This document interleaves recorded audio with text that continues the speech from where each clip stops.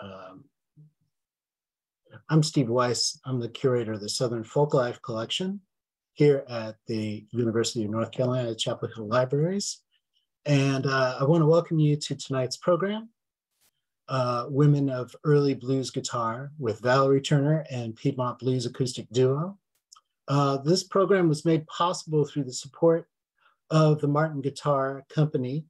In addition to thanking them, I want to thank UNC Libraries, Shaw Lentz, Katie Fanfani, Aaliyah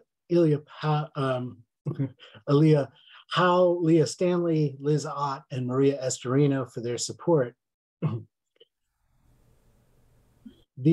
video excerpt that preceded our program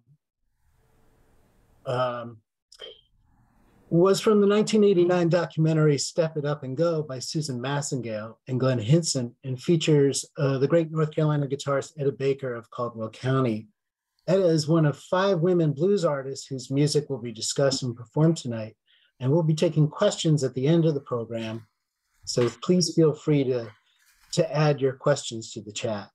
So it's my honor to introduce tonight's guests. Valerie and her husband, Benedict Turner, perform as Piedmont Blues Acoustic Duo, and they're dedicated preservationists of the Piedmont style of music traditions, and they perform at venues and festivals across the United States and have traveled as far as Europe and the Middle East to share their music. They are 2018 inductees into the New York Blues Hall of Fame. Valerie Turner is a native New Yorker with roots in Virginia and Georgia who specializes in Piedmont-style fingerpicking, and she's taught guitar workshops, including the Port Townsend Acoustic Blues Workshop, Augusta Heritage Center's Blues Week, and Blues in the Gorge. She is co-president of the Mississippi John Hurt Foundation and the author of Piedmont-style country blues guitar basics. Her repertoire is heavily influenced by years spent studying with John Cephas and Woody Mann, 2 great musicians and teachers who are dearly missed in the roots music community. Benedict Turner is a roots percussionist who specializes in lap-style washboard, and you'll also hear him on Bones and Heart. As a professional graphic designer and a senior art director, Benedict uses vintage washboards and bells from around the world, creating his unique line of Darlington washboards. And Benedict has studied with Washboard Chaz of Louisiana, as well as Newman Taylor Baker of the Ebony Hillbillies. Inspired by these 2 talented percussionists, Benedict has his own style of washboard playing, which is influenced by the melodic and percussive sounds of the steel drums of his birthplace, Trinidad and Tobago. So please join me in welcoming them. Well, good evening. I'm Valerie Turner. This is my husband, Benedict Turner, and we thank the Southern Folklife Collection for having us. We play country blues, an early form of acoustic blues that originates in the African American community. It's the music of our grandparents, and we're pleased to have this opportunity to share some of our heritage with you. This evening, our presentation focuses on some of the women that contributed to early blues guitar. I'll give a bit of background for each artist I've selected, and with Benedict, who will accompany me on percussion and harmonica, will also play some of their music for you.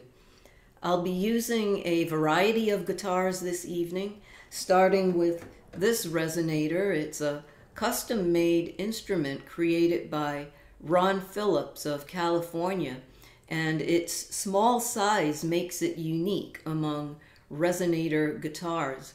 Beneath this circular plate here, this type of guitar has a cone that acts as an amplifier, making it louder than non-resophonic guitars.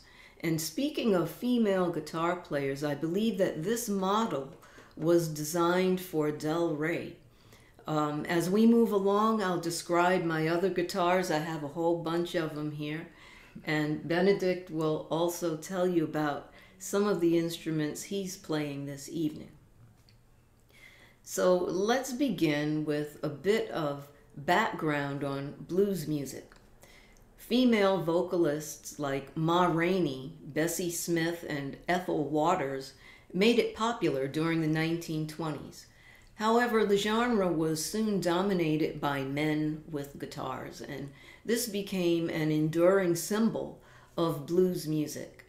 Although this presentation focuses on women who played blues guitar, I feel that we should pay homage to at least one of the fabulous female vocalists who impacted blues music. There are so many to choose from, and I've selected Gertrude Pridgett, who you might know as Ma Rainey. There's confusion as to whether Ma Rainey was born in Alabama in 1882 or Georgia in 1886, but census data leans towards Alabama. In any case, she began her singing career as a teenager after performing at a talent show, and early exposure to the minstrel and vaudeville traditions influenced her performance style. A flashy stage presence, strong vocal skills, and songwriting ability combined to propel Rainey to the top of the blues genre. She created what is now considered classic blues and is best remembered as the mother of the blues. Rainey's contributions have been recognized by the Blues Foundation's Hall of Fame, the Rock and Roll Hall of Fame, the Grammy Hall of Fame, and the Library of Congress. Also, the United States Post Office issued a commemorative postage stamp in her honor. Now, one song made famous by Ma Rainey is a traditional piece called C.C. Rider. C.C. stands for County Circuit, and a county circuit rider was someone like a preacher that traveled by horseback or horse and buggy over an assigned circuit in a particular county. And as they followed their routes, these men often had a different girlfriend at each stopover. The song C.C. Rider was first recorded by Ma Rainey in 1924. And since then, it's been covered by blues artists like Big Bill Broonzy, Mississippi John Hurt, and Lightnin' Hopkins. So here's how we play it.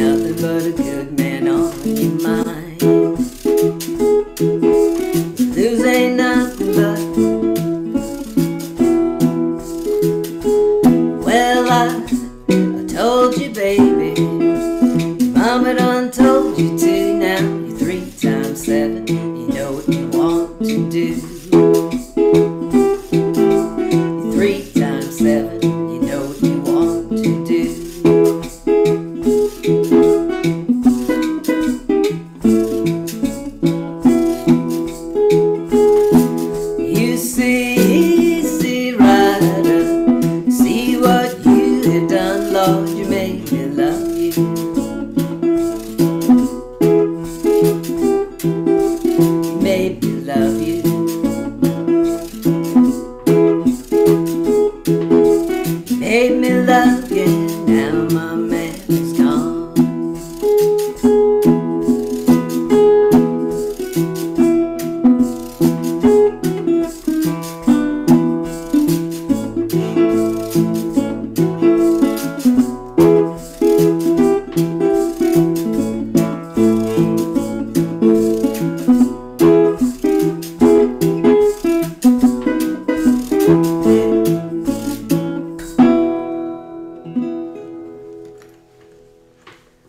Well, some of you may have been wondering, what instrument am I playing?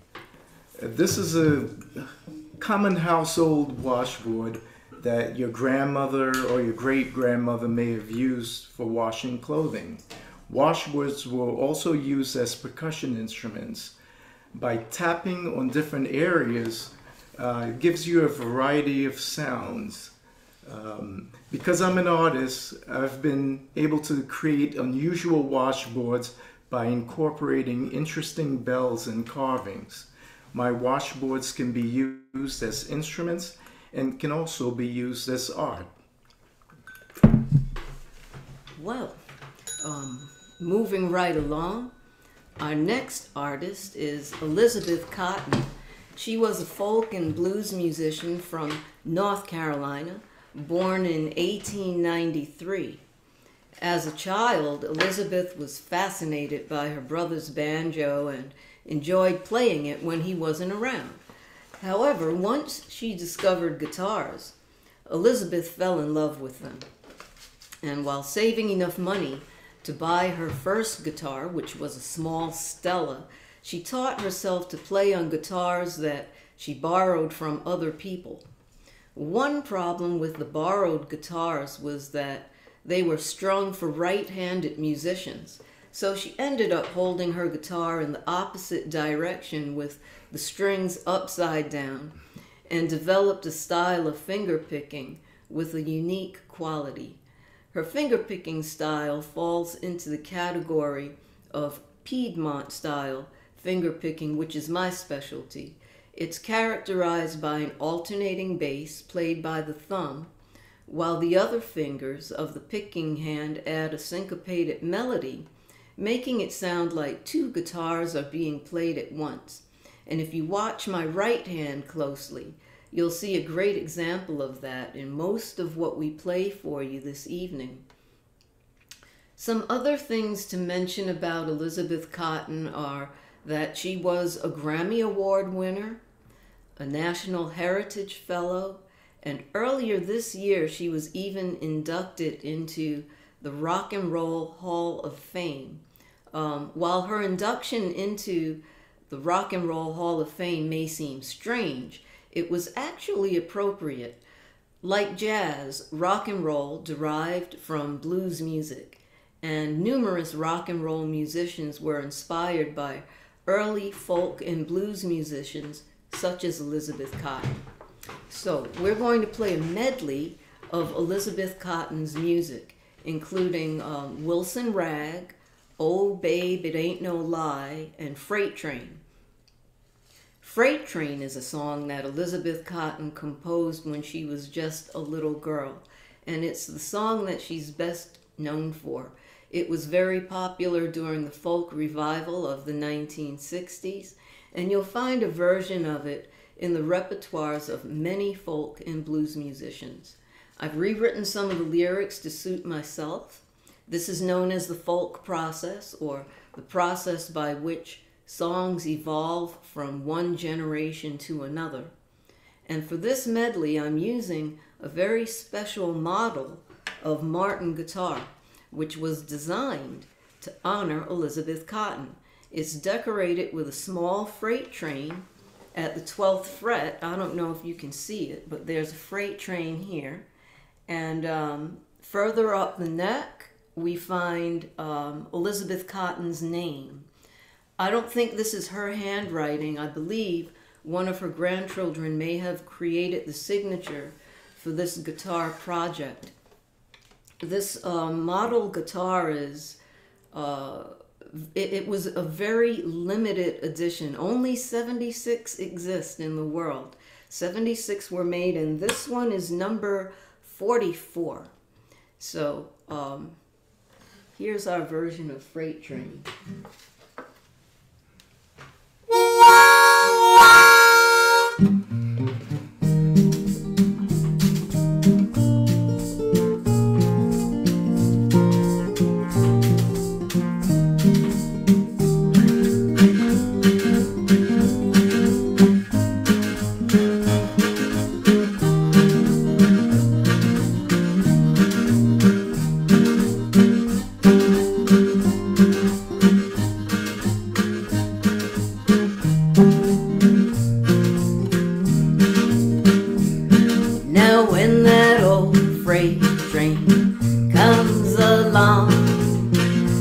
Makes me wanna hop on board, but please don't tell them the train I'm on, and they won't know the route I've gone.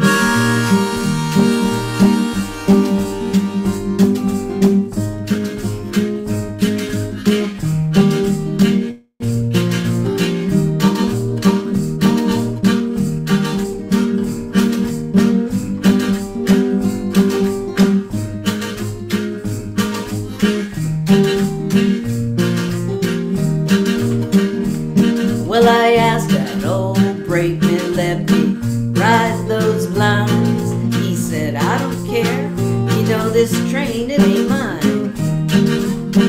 Please don't tell them the train I'm on, and they won't know the route I've gone. Freight train, running so fast. Freight train, running so fast. Please don't tell them the train I'm on, and they won't know the route I've gone.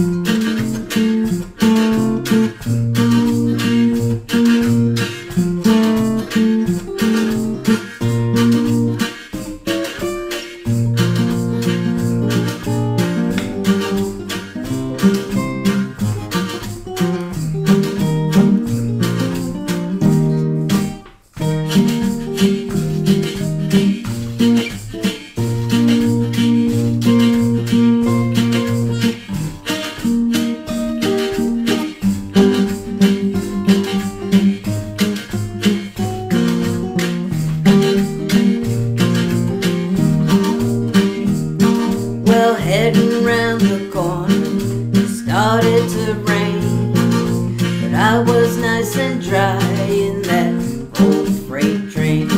But please don't tell them the train I'm on, and they won't know the route I've gone.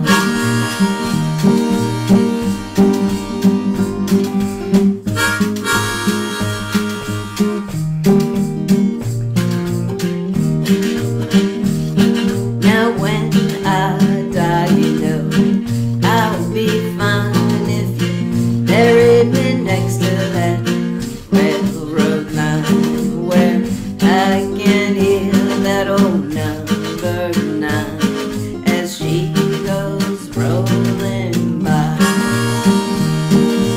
Freight train, running so fast. Freight train, running so fast. Please don't tell them the train I'm on, and they won't know the route I've gone. So Elizabeth Cotton, she grew up around Chapel Hill, and she had a neighbor named Miss Mary. And one day Miss Mary told a big lie about Elizabeth, which got Elizabeth into a lot of trouble. Elizabeth never forgave Miss Mary for telling that lie. In fact, she wrote a song about it, and this is it. It's called Oh babe, it ain't no lie.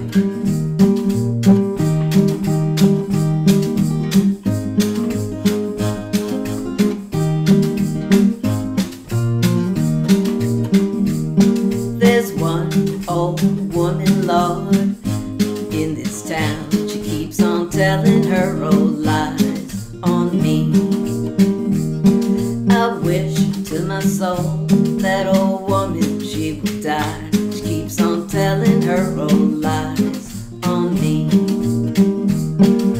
Oh baby, it ain't no lie. Oh babe, it ain't no lie. Oh babe, it ain't no lie. This life I'm living sure is very hard.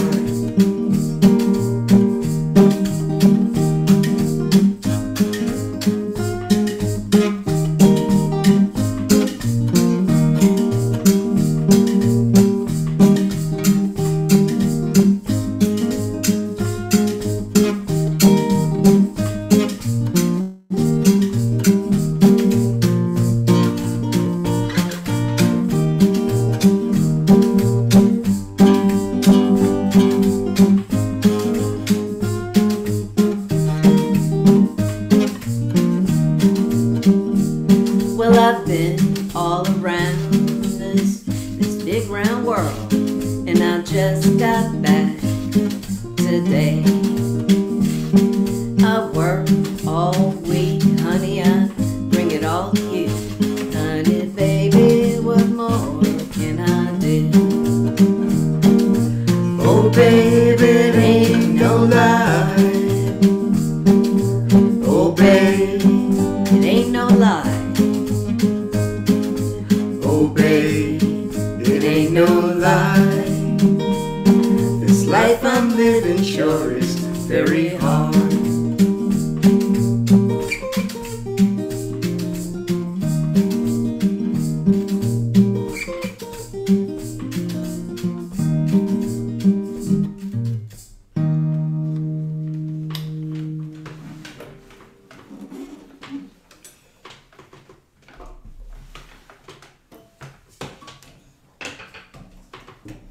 Switching guitars, I'll be right back.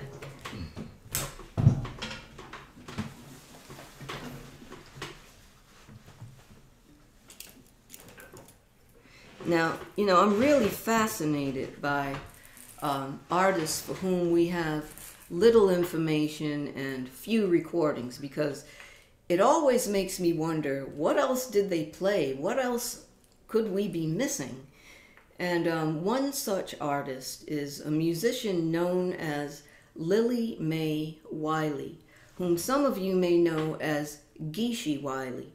Very little is known about Geeshie Wiley. No one can confirm her birth date, her birthplace, or even her name.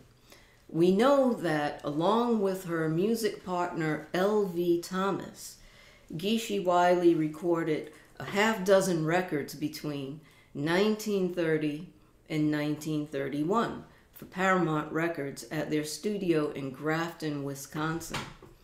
The songs Geeshie Wiley and L.V. Thomas recorded are considered pre-war masterpieces of American music.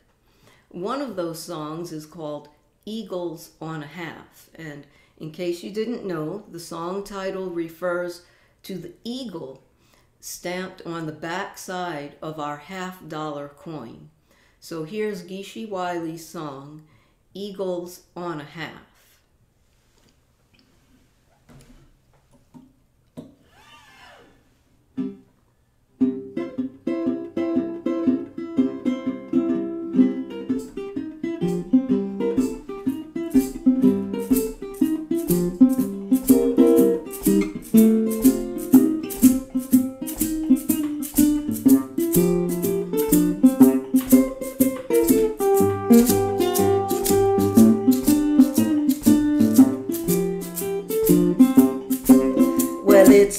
It's a low, low, low down, dirty shame.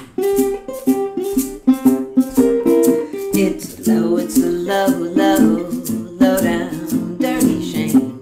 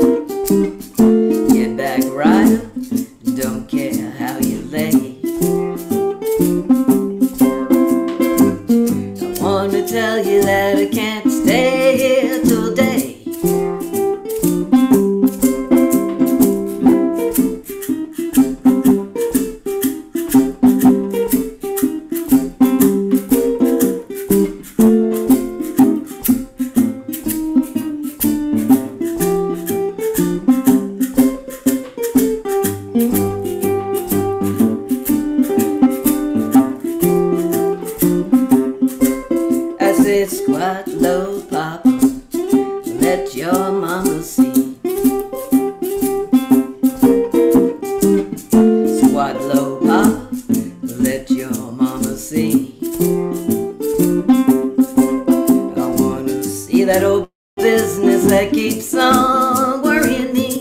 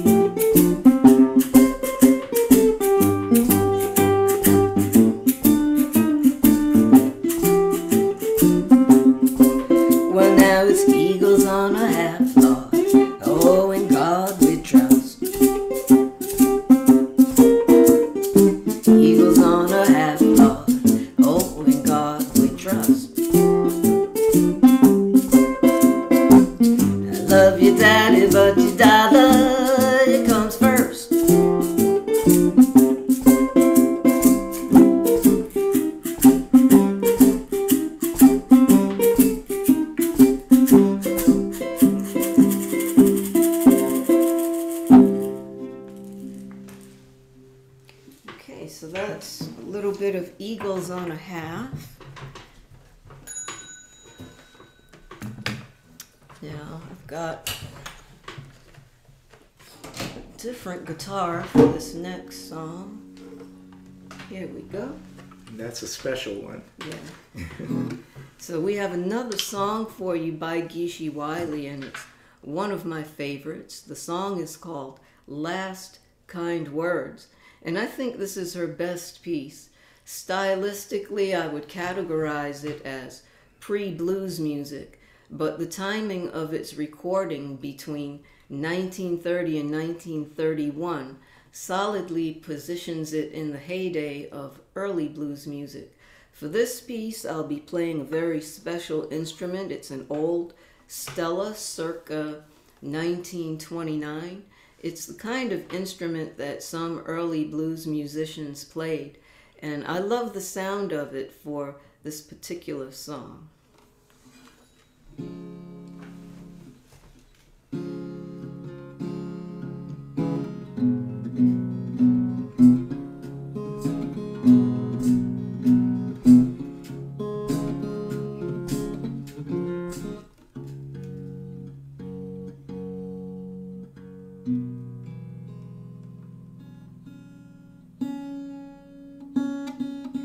That's a string that's bothering me.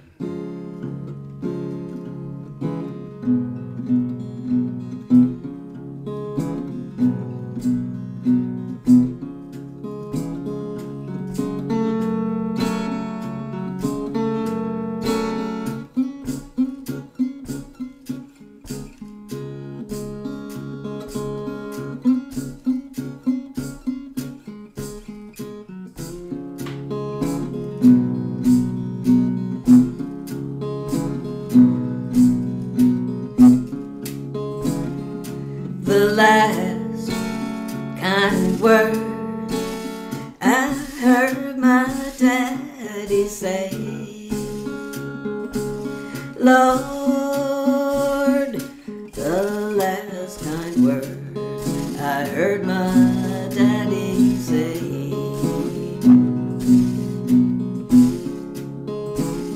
If I die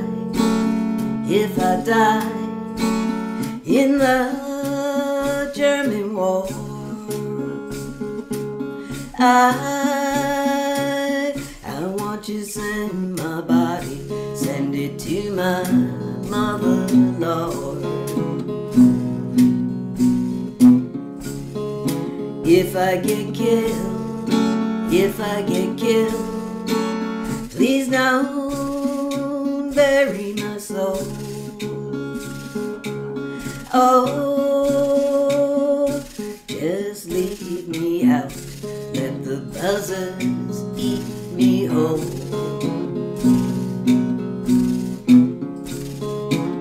When you see me coming, look across the rich man's field, and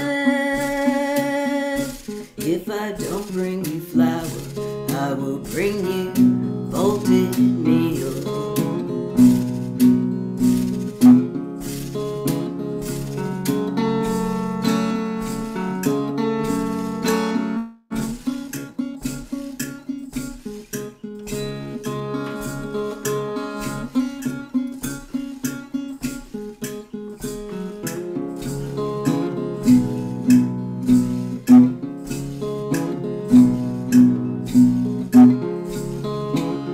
Well, I went to the depot, I looked up at the stars,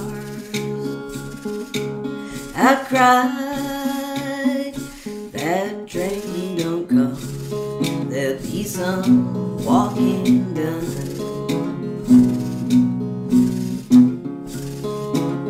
Now my mama, she told me just before she died, Lord, my precious daughter, don't you be so wild.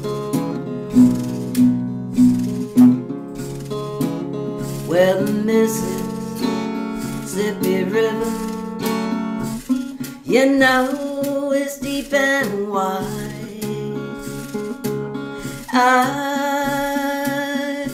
I can stand right here, see my babe on the other side. What you do to me, baby, it never gets out of me.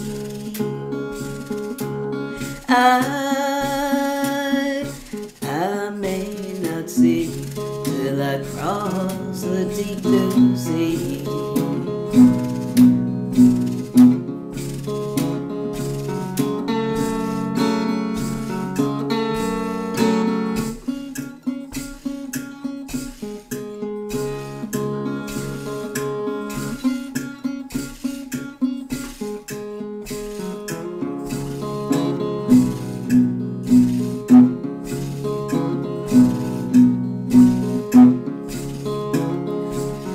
Last kind word I heard my daddy say, Lord, the last kind words I heard my daddy say.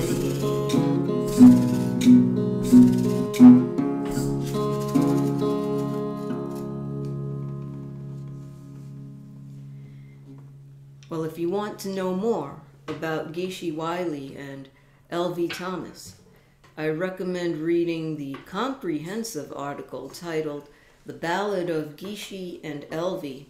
by John Jeremiah Sullivan, published in the New York Times Magazine in 2014. It's a very long article, but it's well worth reading. I've read it a couple of times myself. Now, back to my favorite guitar here. Okay, so another early blues artist from North Carolina is Etta Baker. She played banjo and guitar, which she learned from her father, Boone Reed. Like Elizabeth Cotton, Etta Baker played in the Piedmont fingerpicking style. Her earliest performances were at local events where her father and sister Cora joined her. Through field recordings captured by folklorist Paul Clayton, Etta Baker's music found broader recognition when her music was included on an album called Instrumental Music of the Southern Appalachians. One thing you should know about Etta Baker is that she is designated as a National Heritage Fellow, and that's the highest honor that a traditional artist can receive in the United States. Although Etta Baker never achieved the same notoriety as similar artists of her era, she was well respected by other great Piedmont-style musicians of her region, including John Jackson and my mentor, John Cephas. Etta Baker is best remembered for the song One Dime Blues, a composition by Lemon Henry Jefferson, also known as Blind Lemon Jefferson. He's often referred to as the father of Texas blues. So here's our interpretation of One Dime Blues.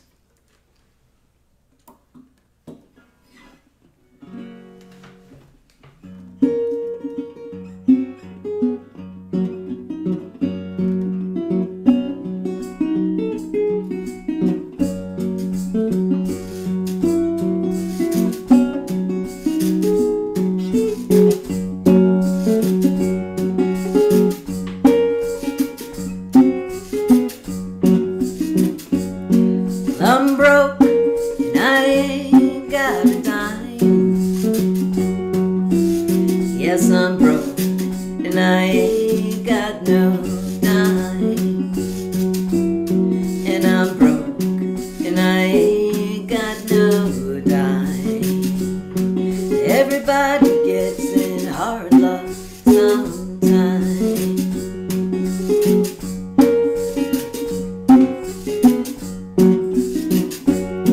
I was standing on East Cairo Street one day. I was standing on East Cairo Street one day. I was standing on East Cairo Street one day. One dime, that's all I had.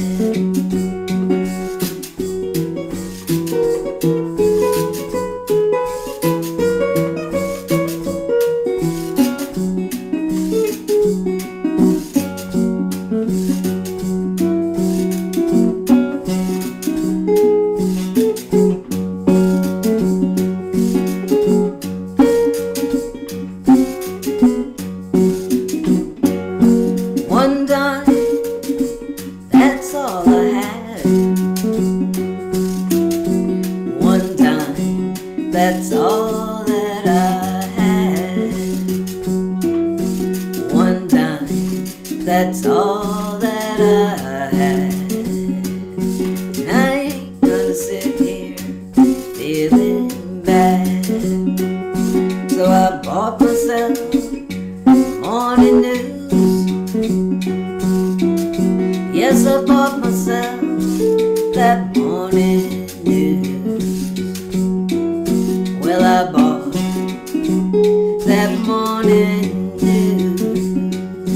And I bought myself a red lipstick too. But I'm broke and I ain't got a dime. Yes, I'm broke and I ain't got no dime. Well, I'm broke and I ain't got no dime. Everybody gets in hard luck sometime.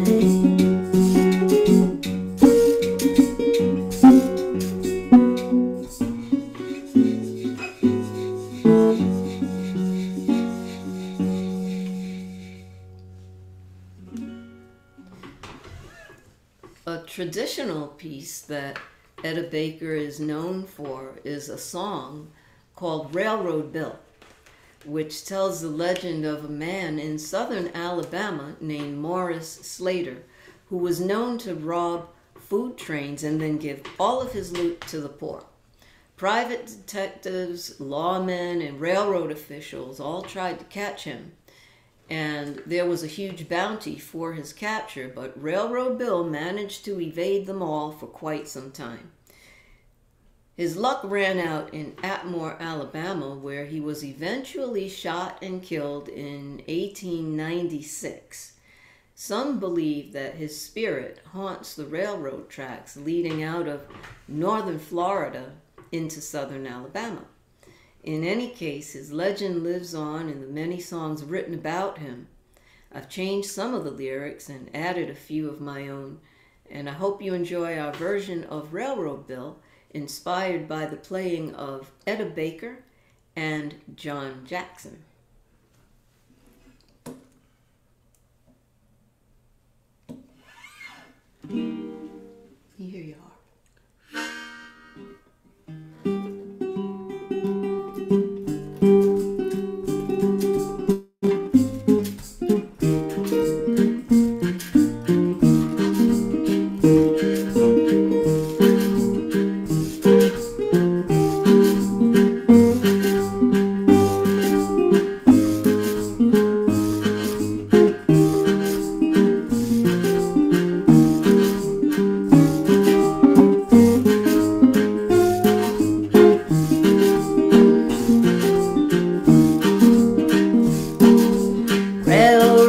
Bill, sitting on that hill.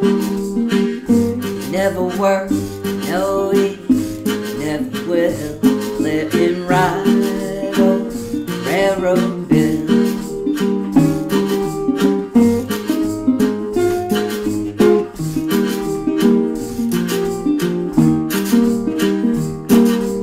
Early one morning, standing in that rain, around the corner came a long freight train.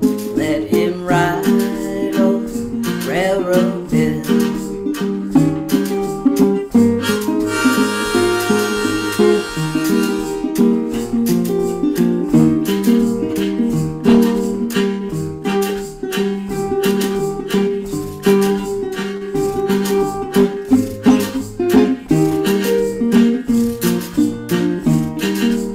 Railroad Bill went out west. He shot the brass buttons off that sheriff's vest. Let him ride, old Railroad Bill.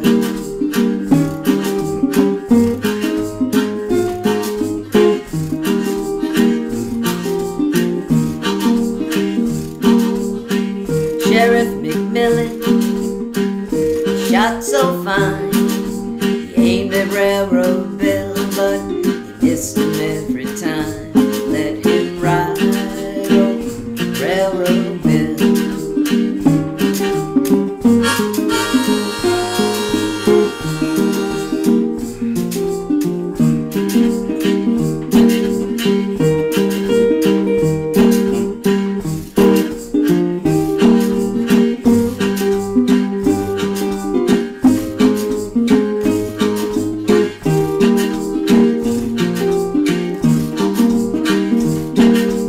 Railroad Bill, so mean and so bad.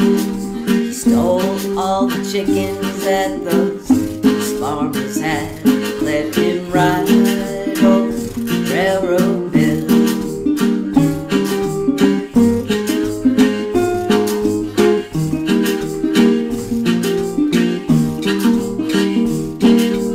Railroad Bill went from door to door,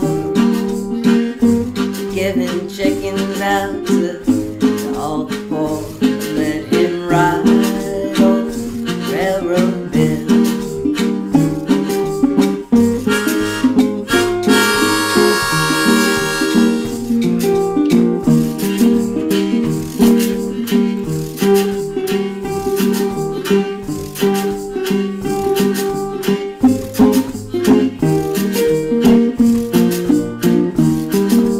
Railroad Bill, sitting on his hill, lighting cigars with his $10 bills. Let him ride, old Railroad Bill.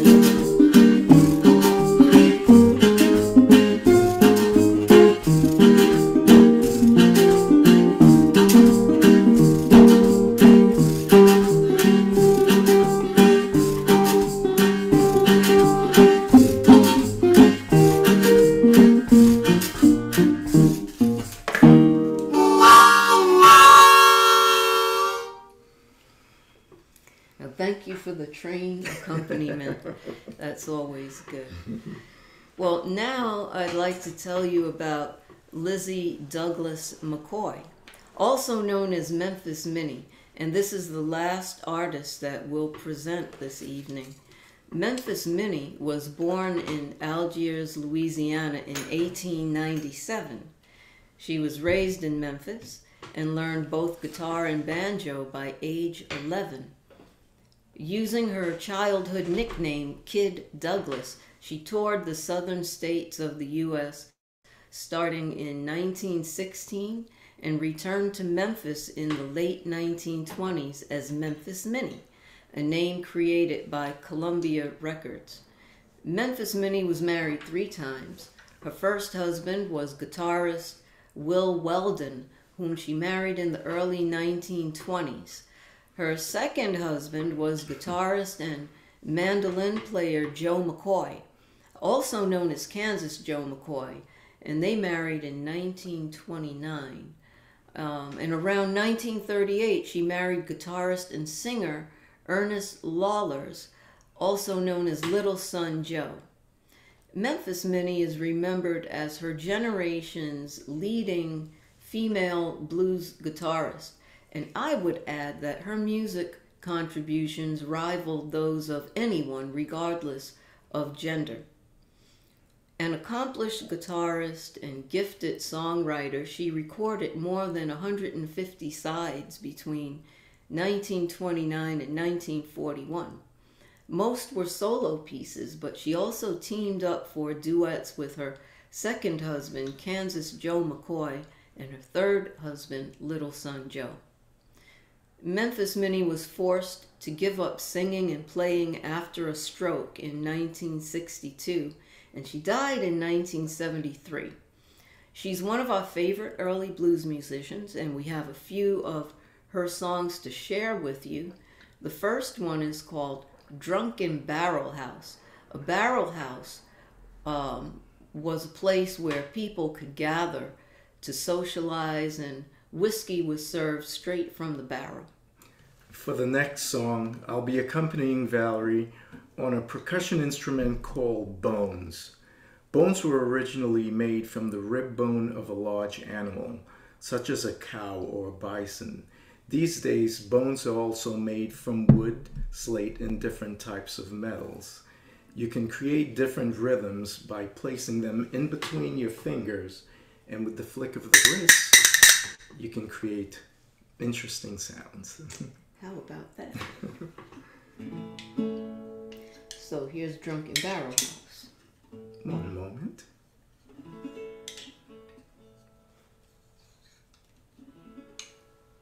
Ready? Yes, I am. Okay.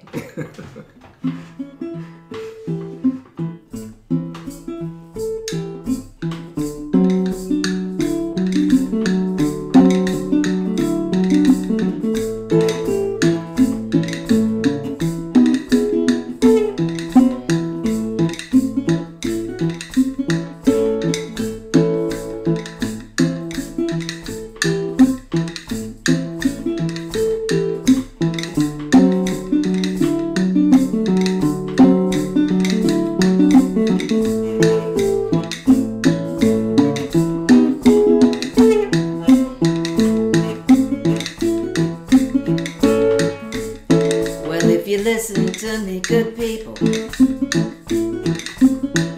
I'll tell you what it's all about. Well, if you listen to me, good people, I'll tell you what it's all about. Well, that good stuff is here, and it's just pouring out. Catch me drunk in the morning. Don't say one mumbling word. Now catch me drunk in the morning. Don't say one mumbling word. I'll tell you all about it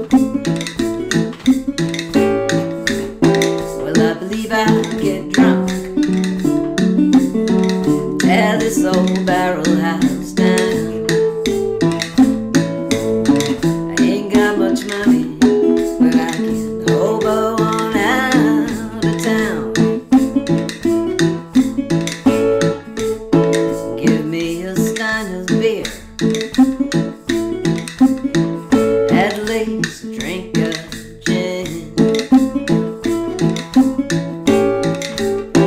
Give me a stein of beer. At least drink of that gin. Feel myself getting sober. I wanna get back drunk again.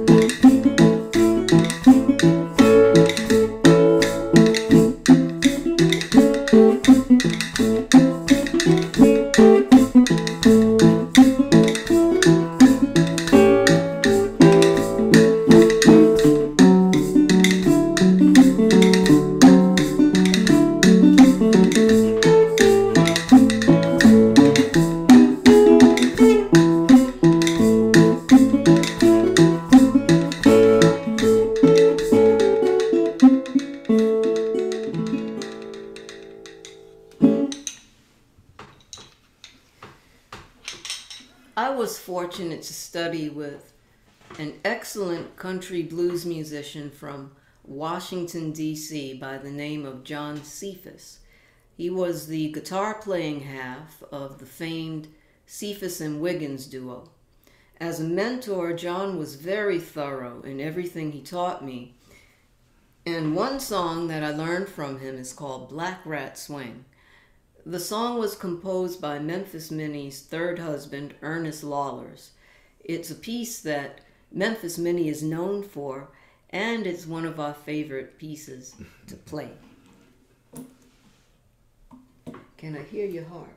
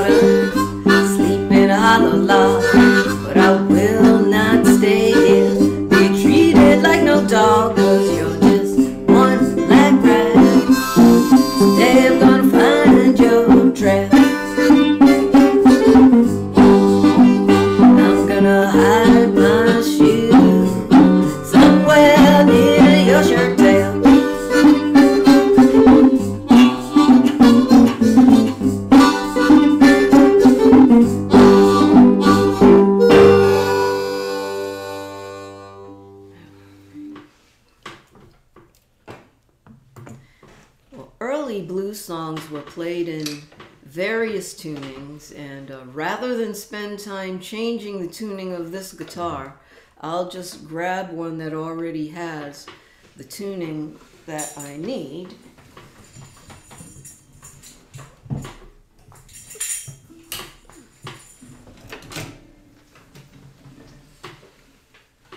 Okay.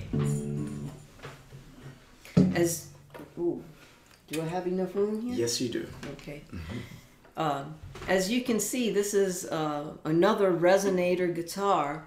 This one was manufactured by National Guitars, one of the leading makers of resophonic guitars. It's a bit larger and much heavier than the Ron Phillips that I've been playing. So blues songs capture every human emotion and experience.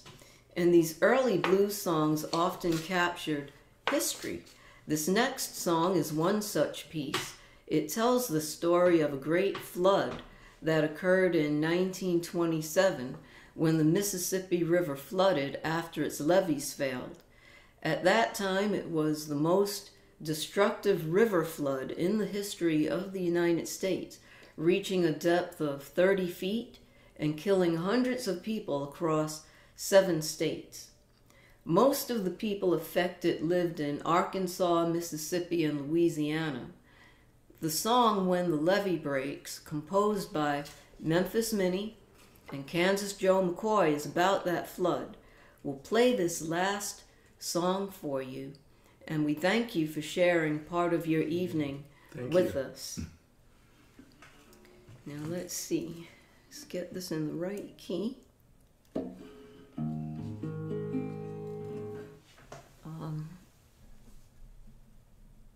Just change that a little bit. Okay. When the Levee Breaks.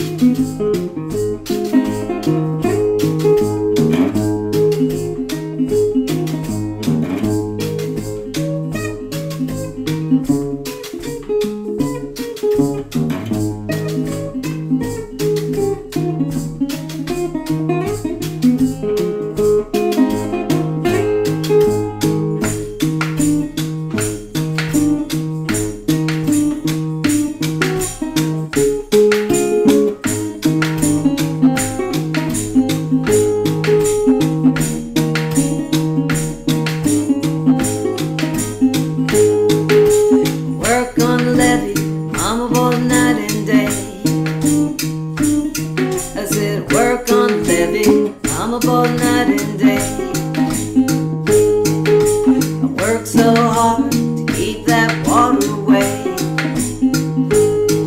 Oh, crying won't help you, praying won't do you no good. I said crying won't help you, praying won't do you no good. When the levee breaks, mama, you got to lose. Well, it's a mean old levee, calls me to weep and moan. Now it's a mean old levee, calls me to weep and moan. Thinking about my baby and my happy home. Well, if it keeps on raining, the levee's gonna break. Well, if it keeps on raining, that levee is gonna break. When the water comes in, it'll have nowhere to stay.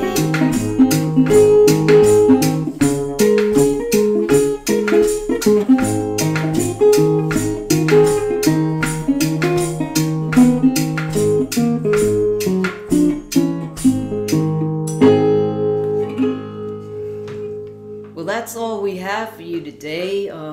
We hope that you learned a thing or two about women's role in the development of early blues guitar. Thanks for listening. Yes. I thank you so much, Valerie and Ben. That was a really wonderful, warm performance. Starting to get chilly, and that really hit the spot for me at least. And according to a number of our comments, a couple of which I'd like to relay and echo. I think all our attendees enjoyed it. One said, Valerie and Ben, I'm enjoying this concert so much. It is really great to see and hear you guys. And another attendee said she used to have concerts in her home in Nazareth, Pennsylvania, and you performed there. She's now in Austin, Texas, and so this was truly special for her to be able to tune I know in. who that is. Yeah. And I think that's just, if we look to any positives of the last couple of years, it's, the increase in a number of these virtual events that make them a lot more accessible to people all over the world. So thank you very, very much for the performance. You're welcome.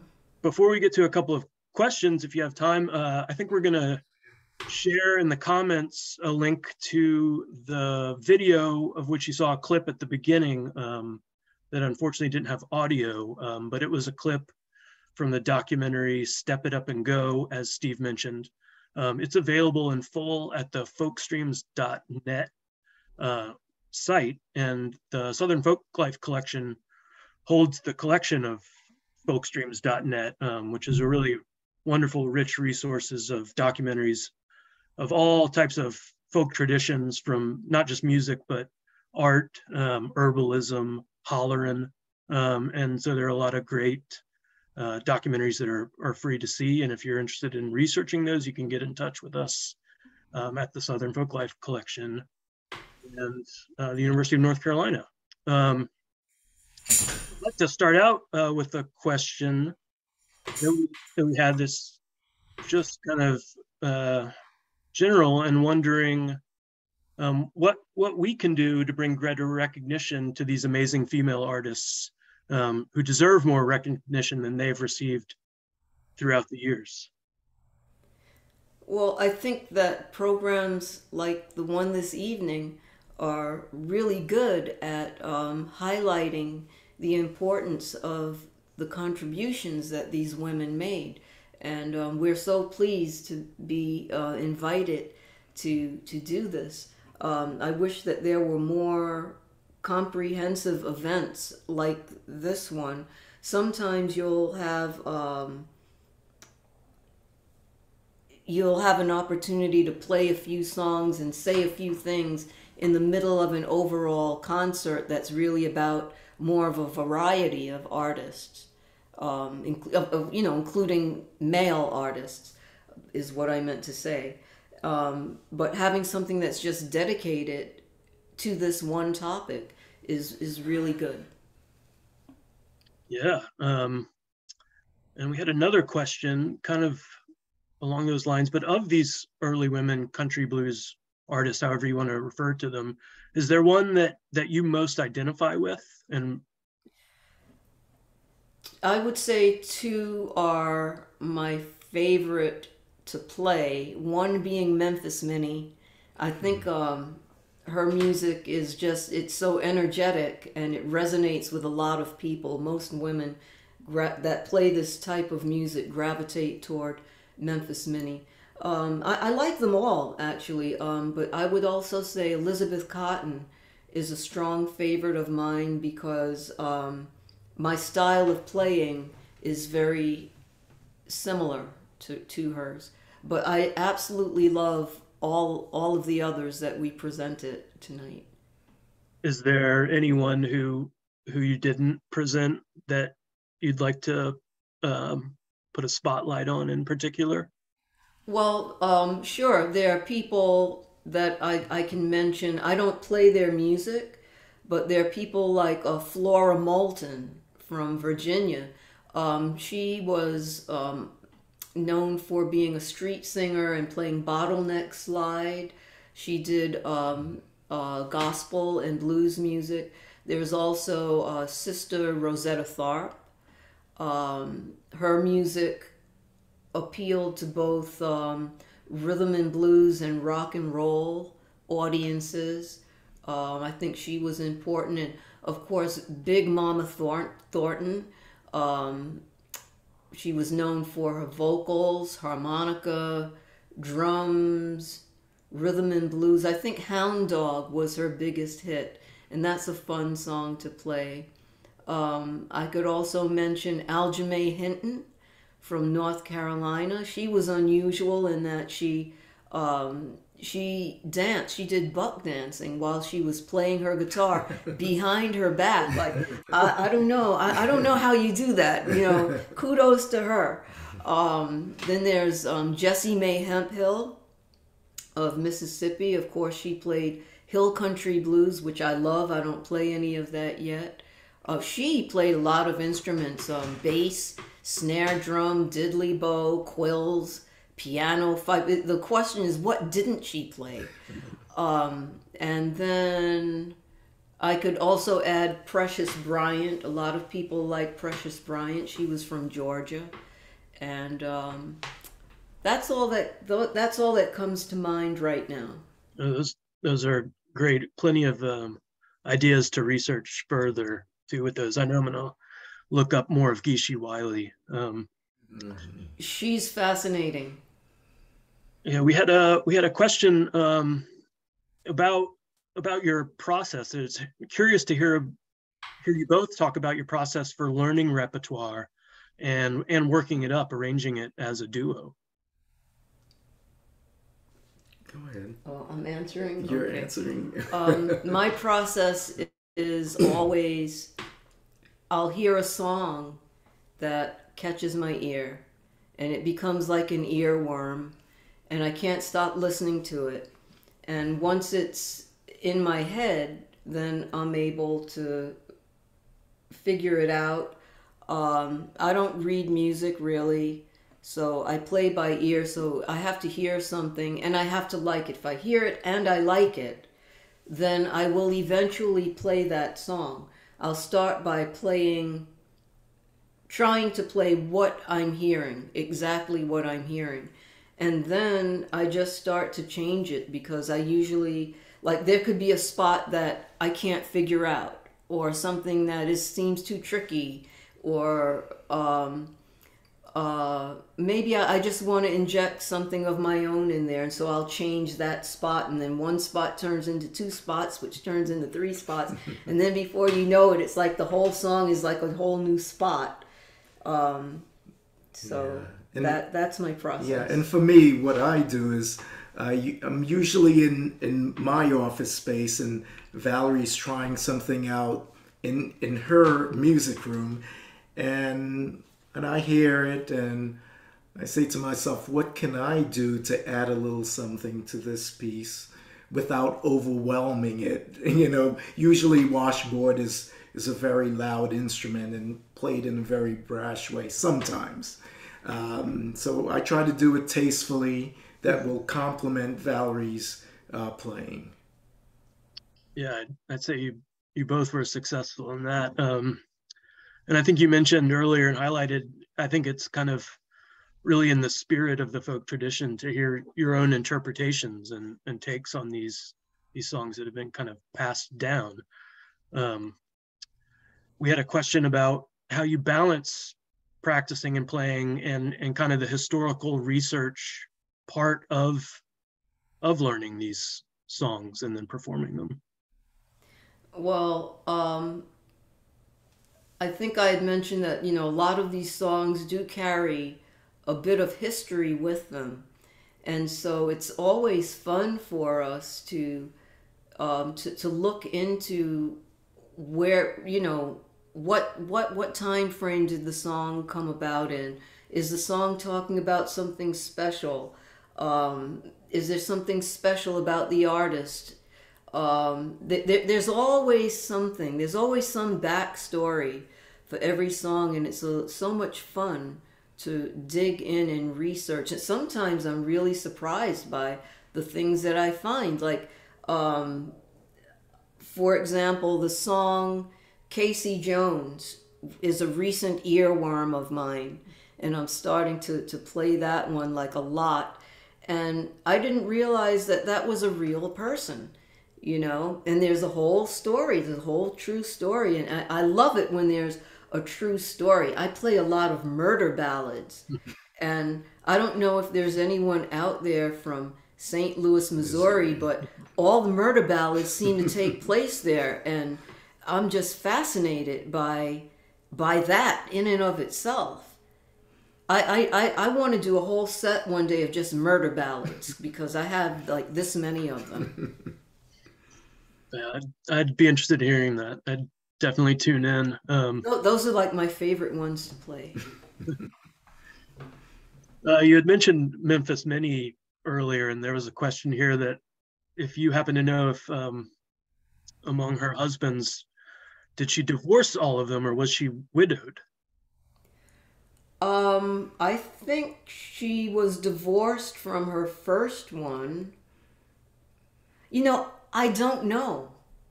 And now I'm obsessed. I have to find out. Could be some spicy history there. Maybe she murdered them. You could combine the murder Maybe there's ballad. a ballad there. Yeah. That did Wrong not. idea. Someone had a question, or several folks wondered about a lyric, and I can't say that I picked this out, but I'm going to hide my shoes somewhere down near your coattail. And if you... Yeah, that's in Black Rat Swing. I'm going to hide my shoes somewhere near your coattail or your shirt tail. I don't know why they wrote that. I don't know. I learned that song from John Cephas. He taught that to me. I don't know what he meant by that.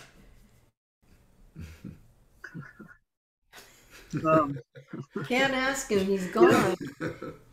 And sometimes you don't need to know the meaning. You can attach your own to it and just go with the spirit. Well, sometimes I think people dig too deeply into lyrics because sometimes it's just there because it fit and it felt good to sing it, and there's no deep, dark meaning usually. Right. Definitely. Another question we had is about Elizabeth Cotton tune Delia. If you know that one and anything about the background of that tune. That's not her song. I think that's Reverend Gary Davis's song Delia, and that's a murder ballad, and it's a true story, and it tells the story of a young couple that got into a horrible argument, and Delia ended up being murdered. And it's interesting that you ask about that one. I completely rewrote that song from a different viewpoint. And I used to perform it, and then I suddenly stopped. And Ben keeps asking me to bring it back. And now that you asked about it, I might consider it. Yeah, asked you very recently about that song. Yeah, I have my own version of it. I tell the story from the murderer's perspective. Oh, okay. Yeah, it's a very sad song. I'm glad one of our attendees' questions might inspire you as your performance tonight hopefully did them into listening to more of this music and getting it out there for a number of people who would hear it, especially from these kind of forgotten, underrepresented women blues artists. It's just exciting to hear and learn more about. And I just want to thank you both for joining us. Thank you all to who tuned in for tuning in. And I'm going to throw it back to Steve to close us out. Great. Yeah, thanks so much, Shaw. And, again, our special thanks to Valerie and Benedict for tonight's performance. That was really wonderful. And I want to thank our audience for joining us. And thank you all, and have a great night. Thank you.